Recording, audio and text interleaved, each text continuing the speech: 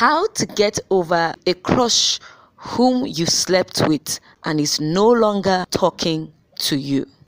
At one point in one's life, you may find yourself in a situation, a one-night stand, a fling, a short-term relationship with this very attractive human being who has left you with nothing more than an empty feeling inside.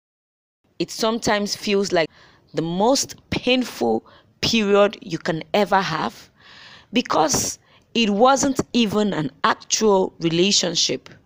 It can't even be addressed. There wouldn't even be an opportunity for a proper communication on how you can express your feelings to this person. It leaves you with an undescribable feeling of emptiness, pain, and extreme disappointment in yourself. Such relationships like this are known as situationships. And situationships can be hard to move on from. And you may be wondering, how can I get over someone I slept with either just once or for a short period of time and who has suddenly left me heartbroken without an explanation? Are you tired of thinking about that every single short period of time you hooked up with this certain someone? Do you feel like it's time you can stop thinking about them? Are you tired of being left to be heartbroken and wounded and confused and devastated? How hard has it affected your day-to-day running of your life? Then if so, this video is for you. I am going to be taking you through few steps on how you can get over a crush you slept with. Step 1. Forgive yourself.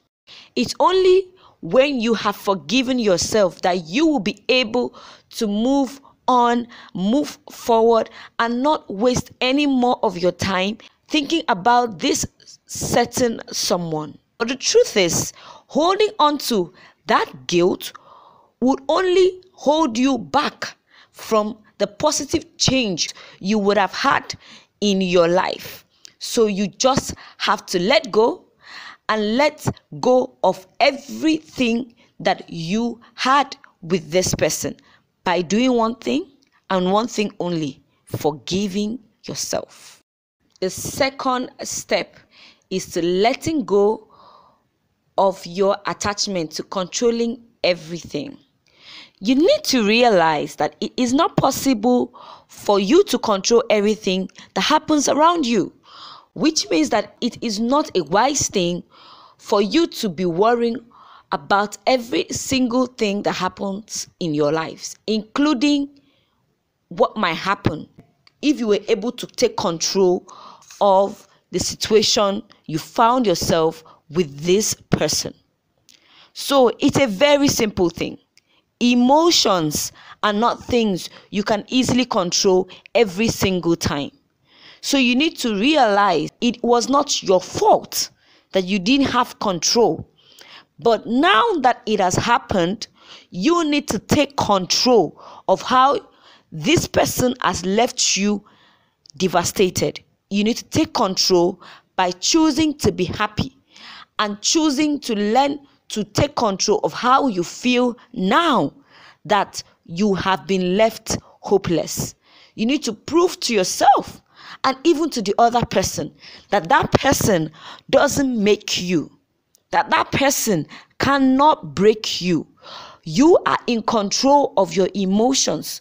You may not be in control of that person and how that person sees you and how that person cares for you and how that person will treat you, but you will be in control on how you treat yourself and how you care for yourself. So you need to understand this and let go of every attachment you have with this person so that you can control how you feel about yourself.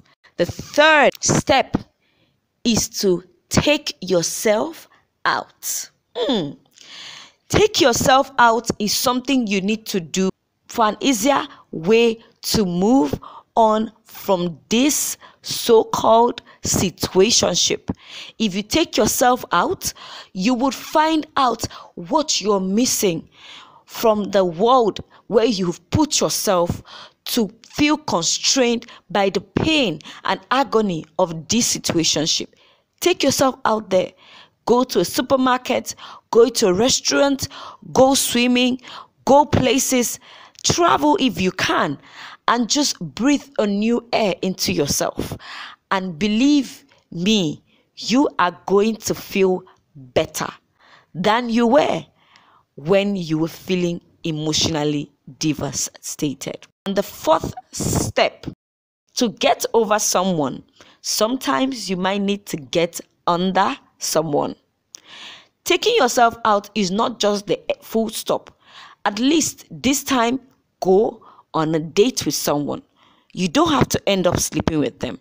But meeting someone new and having a beautiful conversation with the opposite gender can go a long way to helping you to get over the previous person whom you had a situationship with.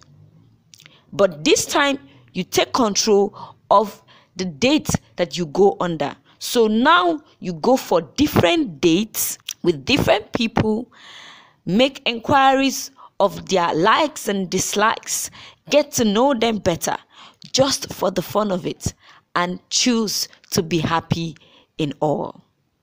Now, my final step is to learn your lessons. So it's important to love yourself. It's important to accept your mistake. It's important to forgive yourself. It's important for you to take yourself out and go on that beautiful dates again.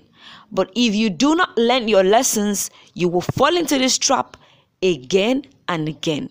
Make sure you pick the lessons you have learned from the previous situationships, the mistakes you have made, and how you found yourself in such situation so that you don't fall back in. You take a book, you write down, what have I learned? What am I taking back with me? What am I going to do? And how am I going to stop it from repeating itself again? And this time, do it happily. Thank you so much for listening. Make sure to hit the subscribe button, like and share this video. I'll see you in my next one. Bye.